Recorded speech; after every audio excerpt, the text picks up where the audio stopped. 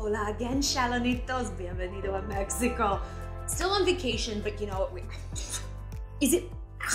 Jennifer Lopez will give me no peace. The last time I tried to go on vacation, Jennifer Lopez broke up with Alexander Rodriguez. And what did we say then? What did we say? Who said that, okay, they're going to get back together and then she's going to break up with him a few weeks or months down the road, but on her terms. It'll be something like, we're better as friends, blah, blah, blah, because she cannot be wrong. She has to control the narrative. She's such a narcissist. And, Jennifer, ¿qué estás haciendo, mi amor? ¿Por qué? Is that not exactly what happened? It's getting tiring being right all the time. So we're going to break down what's going on behind the scenes here. I can also make another prediction about what's next for Jennifer. You're going to love it, and you're going to be like, damn it, she's right again. And more than that, we're going to talk about how this relates to us, right? How do we stay friends or become friends with an ex? And more importantly, I think, because I feel like we've covered this ex thing a lot, what do you do when a guy you're dating is still close with his ex? What does it mean? Well, I'll tell you, and I'll tell you why there are only two possible outcomes to that scenario. But before I get into it, just to remind you guys to follow me on Instagram. You can keep up with my Mexican adventures right now. Also, keeping with the theme of exes, I actually did cover this on my Flays channel. Flays is our subscription-only, uncensored, ad-free platform where we can like really talk the talk. I talk a lot about like sex tips and stuff like that, and also some story time. So I just did a story time like a week or so ago about where I stand with Max, who is my boyfriend of 2 years. And we are like really tight now. Like one of you guys commented like platonic power couples. Like, you know, that is kind of how it feels. You know, it feels good to be in a good place, but it's not always easy to get there. So check out that video and I'll tell you like some actual concrete things I did that made absolutely all the difference. But let's get a little TLDR, right? If you want to become friends with your ex, the key is neutrality. The opposite of love isn't hate, it's apathy, right? And it's almost impossible for us to expect to go from like super in love, enamorada. Right? Can you not like understand now Hilaria Baldwin? I can understand Hilaria Baldwin because now I've stepped in this like Latina persona. I'm in Mexico and it is part of me now. I never want to leave. I never want to give this up. I want to do center parts and big ass hoop earrings because the bigger the hoop, the bigger the hoe, honey. I want to do this forever. Hilaria, I understand you. You're still a clown, but I do understand a bit more. So can we really say that Alex, who looks like a boiled hot dog, as we have said many times, and it is irrefutable, that Alex and J-Lo really can just go from not only dating, but engaged. Their families are very blended. Their children are really close. They have a ton of business ventures together, to just like BFF. Well, here's what is being said. Here's what the statement is. When you're as right as I am, you don't need to say I told you so, but I'm a narcissist, so I'm going to say I told you so. So this is, she told the Today Show in a statement. Why the Today Show? We have realized we are better as friends and look forward to remaining so. We will continue to work together and support each other on our shared businesses and projects. We wish the best for each other and each other's children. Now, like I said, this is more than just what it seems. I believe that they probably will be friends, right? But we all know that they broke up because A.ROD basically cheated on her with Madison LaCroix, who is a hard 4, and J-Lo's like a 10,000 out of 10. And, you know, J-Lo didn't want to break up immediately because, again, she wanted to control the narrative. So it was like, they've broken up. Well, no, they're back together. They're working through some things. And then she was down in the Dominican Republic visiting him and like, it's just been so hard because he's been down here. Bitch, you live in Miami. The Dominican's a 40-minute flight and you probably have a private plane. Don't give me this shit. But like I said, she was doing that because she needed to distance. She needed some time to let the dust settle. And then she was going to end the relationship on her terms. Why?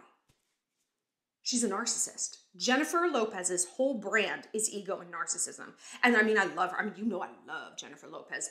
I don't know that I'd want to date her. But on the other hand, you know, you guys are like, she seems so impossible to date and so high maintenance. Like, yeah, but that's, what you see is what you get. She doesn't position herself as like the queen of low maintenance and like, this is her. So like I said, I think I know what's next. Give it a few weeks. I would say months, but actually I would say give it a few weeks. She's going to have a new guy chasing her. Her manager, Benny Medina, said like 10 years ago, I will never forget this. He's like, I wish she didn't always have to have a guy pursuing her. Like, she has to always basically be adored. And so he's like, I wish she could just be single or basically date someone normal and not so intense that they're like beating down her door. Because on one hand, we want a guy to chase us. We need that. That even anatomically, a woman receives, right? And you know my motto, we never chase, never chase. But J-Lo takes it to an extreme degree. Just the guy who chases her the hardest gets a shot with her, like that frog-like backup dancer Casper, who we spotted coming out of a gay club. Not a gay club, like a gay sex peep store.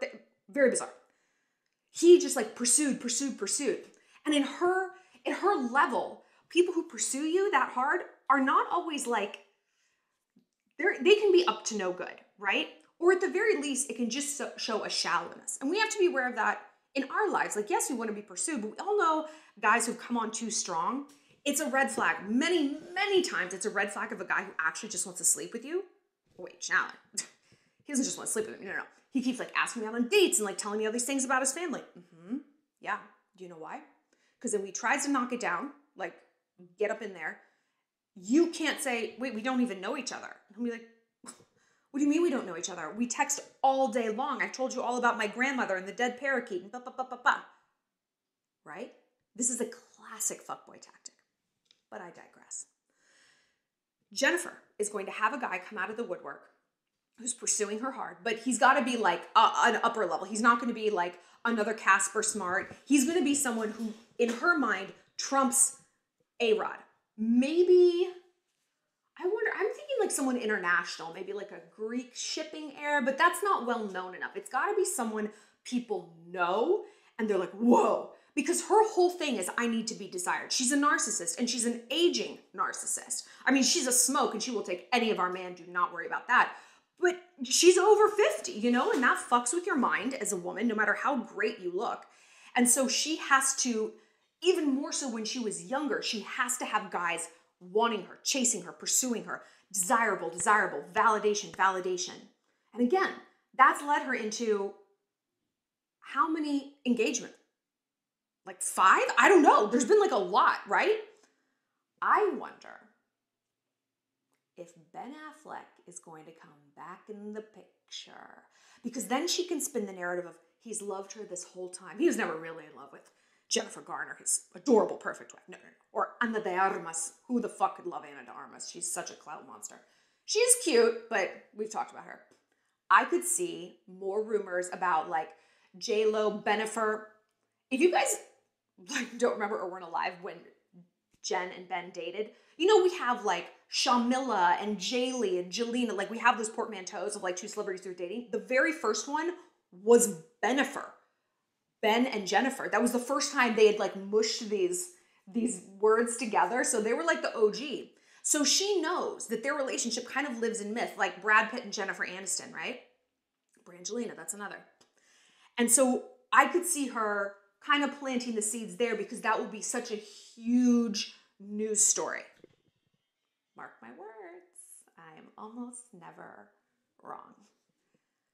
But I have been wrong, I'll say it, about being friends with exes.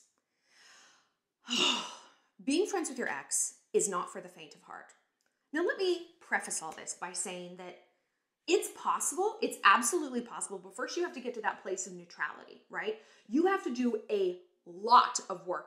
And I don't mean with him on your relationship, but you have to do work in and of yourself. I talked about this in the Flays video with Max, that like my work to becoming friends with him and being in a good place is not always taking the bait. He would say things and I'm like,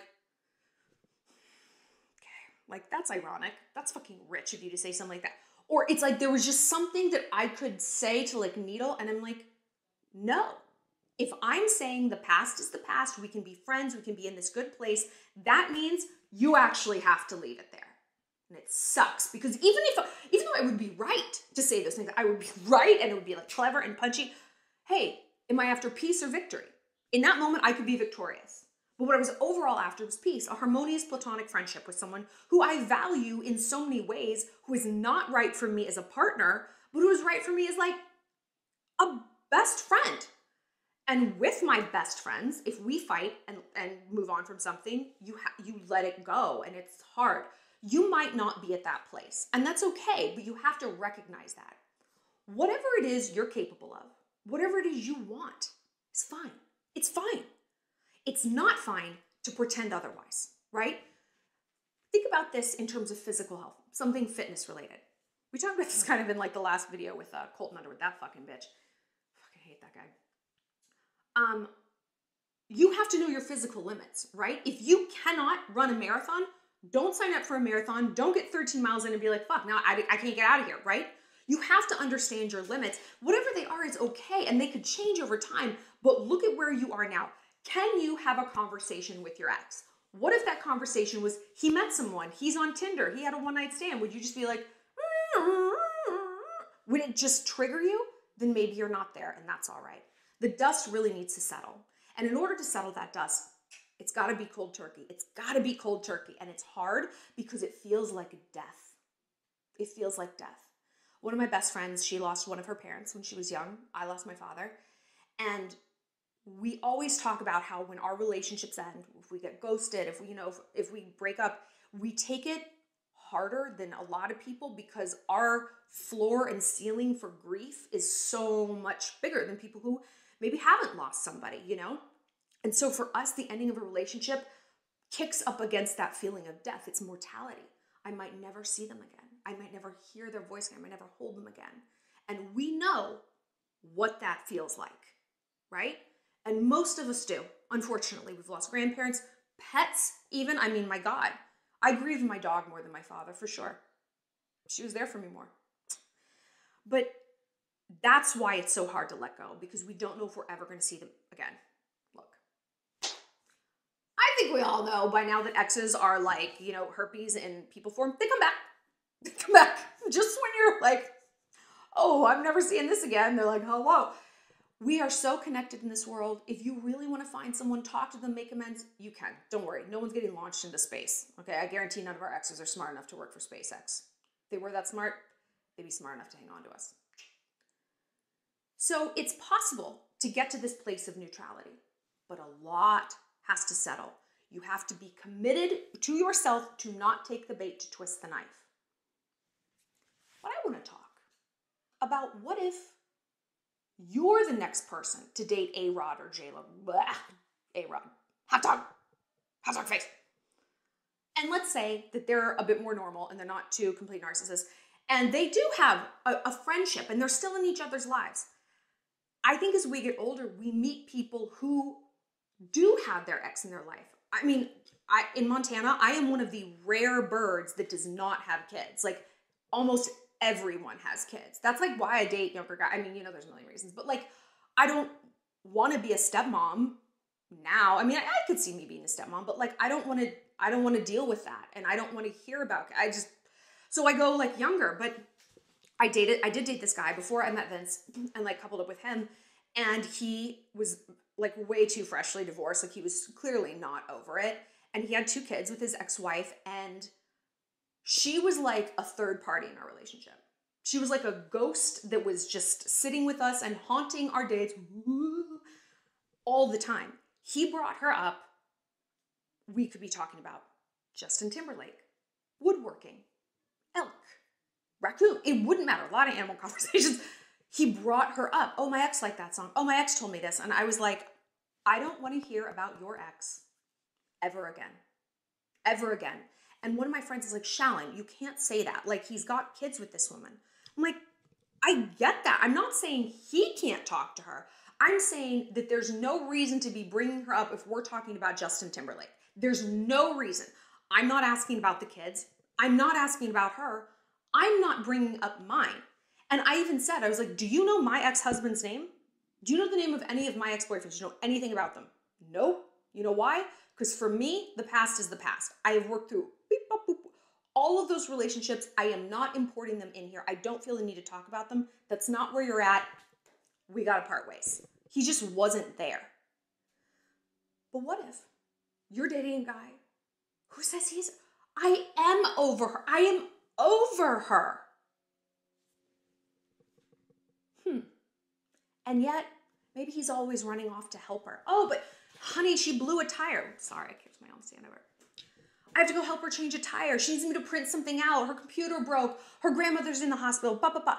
There will be an endless list of reasons why a manipulative ex-girlfriend needs your man right in front of her. Okay? And none of it is an accident. Hear this. None of what that girl is doing is an accident. She is not your friend. And no matter what she says to you about, I want Jeff to be happy. I don't want to come between you two. Well, you are. And of course you do. And you also need to know something else. His behavior is not accidental either. It is not accidental either. I am, like, as we speak, like right before I film this, I was texting with my best friend. She's in this exact position. She's been dating a guy, and he's got this ex-wife who's just a friend, but is an interloper in their relationship. Now, it's like a three-way-ship. Like, the ex is texting my friend, and I don't want to come between you. And I'm like, this has gone so far left. Like, this is insane, babe. And she's like, I was talking to my therapist about it. My friend was talking to her therapist. And the therapist was like, I hear this shit all the time. Like, my husband's not over his ex. She's still talking, whatever. It goes one of two ways. Either he cuts contact with the ex completely, or you guys break up. That's it.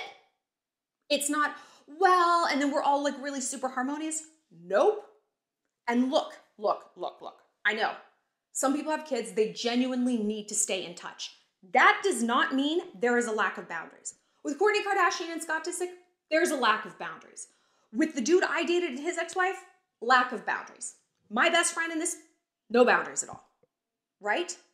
I understand that it's not possible always to like never talk to the mother of your children again. But if they don't have any kids, they don't share property, a dog, whatever, done. I know what you're saying. I know what you're saying. Shallon, your ex is literally at your house right now. And you think you can tell a guy not to talk to his ex? You're clearly still like friends with Max. Yes, first of all, I'm a hypocrite. But also, I understand, and I've said this to him, we've said this to each other, like if and when we meet someone who we're really in love with, we will understand that our relationship will be severely downgraded, if not kind of ended altogether. Like, we get that. Because I do want him to be happy. I do want him to find true love. And it's going to break my heart when it's, not with me. When he has kids that aren't mine, like that's going to be really tough. That's going to be tough. And it will be tough for him. Vice versa. I mean, we've talked about it.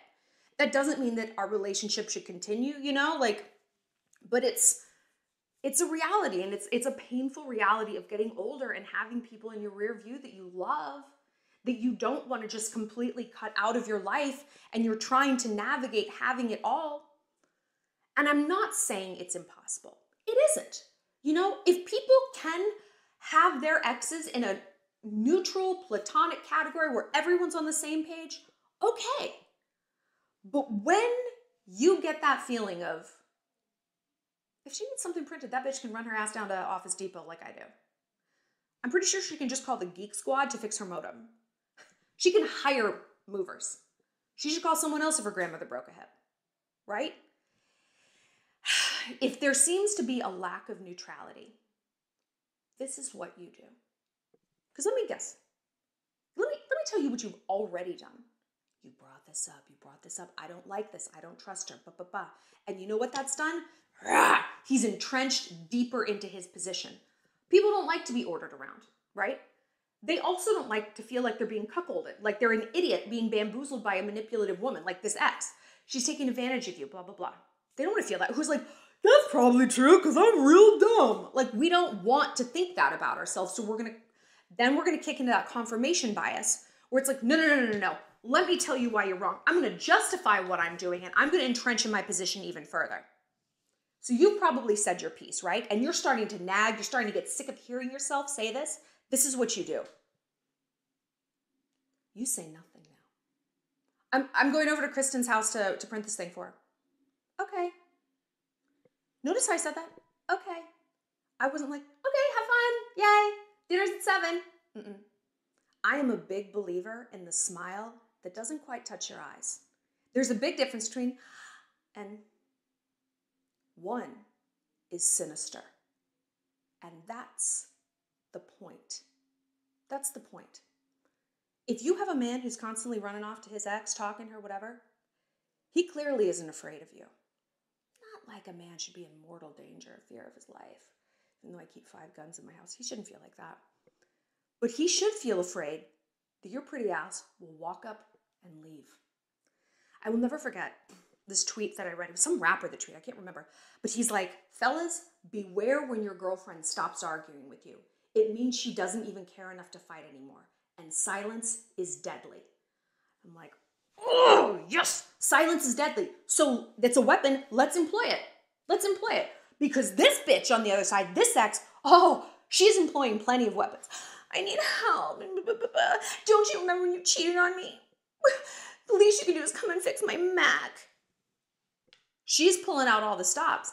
He's also running plenty of games on you. You're being crazy. There's nothing going on. The gaslighting, the manipulation, the absolute whateverishness about your feelings. And who is the only person here pretty, I'm being truthful and open and honest. How's it going? Where's it getting you? Now here's a little aside. I'm going to tell you how to fix this, right? I'm going to tell you how to be a little bit manipulative for the good of everyone. Because it is good for everyone. This other ugly, dumpy bitch with her fucking cankles, she needs to move on and get a life of her own, right? Your boyfriend needs to pick, he needs to be all in or all out, right? No one can look ahead and behind at the same time. You obviously need a man who is plugged into you, or you need to see the writing on the wall. But we also have to ask ourselves, is this worth it? Is this worth the effort? Do we want to be someone's emotional parole officer? I don't. What do I always say? I don't fight for men, I fight for money and mozzarella sticks, baby. That's it. If a guy wants to see you next, fine, go. Don't come back. Fine. No, I can fix my own computer. I can fix my own computer. I got a lot of machines in this house that can do what you do, my man. Bye. But let's say you want to stick it out. Let's say, like, no, this is my territory, and I know that he loves me. And aside from this bitch, like, worming around, we would be fine. And he genuinely doesn't have feelings for her, but she's being manipulative with him, right? And so we got to get her out of here. Okay, this is what you do. Okay, I'll see you later. That slightly sinister smile. And you don't bring up your concerns one more time, not one. Because then he's going to be like, why isn't she nagging me? Why does she seem so okay with this? What's going on? Is she just over it? Is she like fine with it? She's probably fine with it. It doesn't seem like her. Is she over me? Oh my God. Is she planning to blow up my ex's car? Something's going on. And you know what's going to happen next? He's going to come to you and start communicating. He's going to come to you. Hey, how are you feeling about Kristen? I know that Kristen called the other day and like I went over there and like I really shouldn't have done that. You can do whatever you want. Has there ever been anything more frightening for a man to hear? Do whatever you want. It's fine. Well, I want to like make sure. I just want to see how you're feeling. I've told you exactly how I feel many times. Why don't you tell me? I want to hear, tell me what you heard me saying about your relationship with Kristen. Tell me. That you didn't like her and you thought she's taking advantage of me and stuff. It's like, I said that. I also said how this all made me feel. This is a crucial part of the script. Feel, right? Because now that he's listening, because he's afraid, now you're going with the big guns. I feel when you leave dinner to go help her with something, when you can't hang out on a Friday night because there's something going on with her, I feel ignored and unloved. And I also feel, because I have brought this up to you 1, 2, 3, 4, 5, 6, 11,000 times, and you're like, I feel like my feelings don't matter. That only one of us in this relationship cares how I feel, and that's me. So I kind of have to connect the dots, like, why would I stay in this relationship? Why am I here? Why don't you answer that question for me, Jeff? Why am I here? Sell me on it. Come to daddy. Twist this around. He wants to fight for someone. He's afraid of someone. Make it you. Because then you have to listen. Then you get to listen to what he says. And if he defaults to this gaslighting, oh my fucking God, not this again. I told you there's nothing going on. I've told you she just doesn't know how to work her computer. I have to help her sometimes. I want you to picture everything he's saying as being written on a wall. Like sometimes, we always have the phrase, the writing's on the wall. What if the writing was like literally on the wall? Like if you came home and you're like, I am still in love with my ex. I do not care about your feelings, and I will continue to see both of you, and you can get mad, but I'm not going to change. Did you spray paint that on the fucking wall, Jeff? We're going to lose our deposit. Why did you do? You spray painted on, all right. If it was literally on a wall, you would be like, okay. So when he's saying things, you sometimes even like pull up your voice notes and record it so you can like go back and listen to it later. It's hard for us to process things in the moment. I get very emotional, I get very hot-headed. And so sometimes I like to like communicate a lot over text so I can reread, I can refine, I can edit, and that's hard to do in real life. But go back and picture what he said on a wall. And is it very clear? Because my friend who's going through this with this dude, she's like, I'm just so confused. I was like, I don't think you are confused. I think you're heartbroken because you're reading the writing on the wall. And it's at this point where, do I just accept that my boyfriend is never going to stop talking to his ex? He says I'm coercing him. I'm being mean. He's indulging me by not talking to her all the time and not like ditching me on important holidays and stuff, right? Like his position has been extremely linear. There has been almost no variation in message whatsoever. The only variation in message is your interpretation of it, is how you have wanted to see it. So the confusion is coming from you. It's coming from you, like you're the one making it confusing because you're not willing to read the writing on the wall, right? His behavior, his messaging, his everything has been extremely clear. Nothing opaque there at all. And a lot of times what we do is like we Guantanamo someone, we Guantanamo Bay a guy. We ask a question again and again and again until we get the answer we want, right? Until it's like, fine, no, I won't talk to her anymore. Jesus Christ, leave me alone, right? And then we're like, but he's still talking to her. He said he wouldn't. No, he said under torture that he wouldn't. He said under duress. This was a false confession. The other 11 times you asked him, it was, you're making too much out of this. You're being crazy. We're just friends. She's in my life. Get over it. Deal with it. And the 12th time, he's like, fine. I'll take a friend break from her. Jesus. That's not what the truth is. That's the outlier data point. The bulk of the data says one thing and one thing only. Literally the thing he's saying. It's saying the thing that he's saying.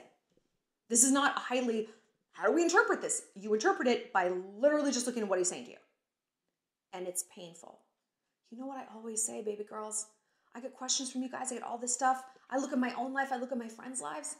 It almost never comes down to, I didn't know and I thought it was going to be different. It comes down to, I knew he was very clear and I just didn't want to accept it. The writing was on the wall. I did not want to read it. To your own doom. To your own doom. Because then, when we don't read the writing, when we don't listen to what people are doing, when we don't observe and vlog and accept their behaviors, not only, eventually it ends. Like my friend's therapist said, he either cuts contact, which he said multiple times, I'm not going to do, or you two break up, right? And he just moves on to someone who is more accepting. Okay, whatever. I'm a beta bitch. I don't watch Shallon Lester's channel. Fine, that's fine. He can run off to his ex-girlfriends. I have no real spine. I need a man. When that happens, you're not only mad, you're heartbroken, you're confused, I've wasted all this time. You know who you're mad at? You're mad at yourself. Match yourself, because you knew. You knew. The psyche was trying to tell you, your body mechanisms were trying to tell you were anxious, you couldn't sleep, your tummy hurt. That's because you were under this extreme cognitive dissonance. Cognitive dissonance is the reality does not match my desires, right? I want a faithful man who is plugged into only me. That is not what's going on. So I'm going to do these mental gymnastics to try to twist this situation into something that is going to work, knowing full well, down deep, it is not. And then you're angry at yourself, and that is when we get stuck. That's when we get stuck on an ex. When it just takes forever to get over something, we can't let it go because we're not forgiving ourselves. We're so mad at ourselves. We're not learning, because the learning now is not, it's beyond just, hey, like I've learned that if a guy says like, I'm not going to leave my ex, like, or stop talking to my ex, like that's what it is and I'm going to leave. The learning is now involving it's all these I statements. I was telling myself this fear story. I was debasing myself. I was dialing down my needs. I was being undignified. I was feeling desperate. Those aren't fun things to say to yourself and admit. And so we don't do that. We instead say, I have to have that bitch back. I gotta have that guy back. Because then all the shitty things I did to debase myself and humiliate myself to keep him, well, then it's worth it because I got him. And so those bad things, those bad behaviors weren't they weren't just like some shitty, humiliating story. They were part of a larger story with a happy ending. And he's the happy ending. No, he's not. No, he's not. You know what he is? He's the oldest story in the book. He's the oldest story in the book. He's a dick who likes having 2 girlfriends. That's it. Oldest story in the book. Oh, it's so complicated. It's complicated. Not complicated at all. He's a man who wants 2 women fighting over him. And if you think that his behavior is not purposeful, baby girl, just because he doesn't have like a whiteboard in his basement like Phase the Second, make Shallon crazy. It doesn't matter. It doesn't matter. It is still purposeful in that you have communicated, when you do X, Y, and Z, it hurts me. When you run off with her, it hurts me and feels unloved. And he's like, so therefore, it is purposeful. He knows the emotional consequence. You have told him he doesn't care. That is what it is. Why do you want to be in a relationship with someone that fundamentally doesn't give a shit if you're in pain? You know who doesn't care that I'm in pain? Strangers and enemies. Which category is this guy going to fall into? Is he a stranger or is he an enemy? Because he's not a friend. He's not a lover. He's not a faithful person. People have to be in categories, right? And if we pretend, again, it's like, no, he's my faithful. He loves me, but he doesn't care that I'm in pain. Cognitive dissonance. Cognitive dissonance. Those 2 things do not walk hand in hand. They're diametrically opposed. So it's time to read the writing on the wall. It's time to do better for yourself. And it's time to shred Alexander Rodriguez in the comment section. Tell me who J-Lo should date next. I am going to be doing a video on Khloe Kardashian's photo scandal. Just give me a little time. I'm trying to enjoy my vacay just a bit. But we're going to be back with that. We might even do some more videos on this J-Lo topic because there really are so many. And like I said, if you want a little bit more info about my own situation with my ex, head on over to Flays. And we will see you later, Shalligators. Adios, mi amores.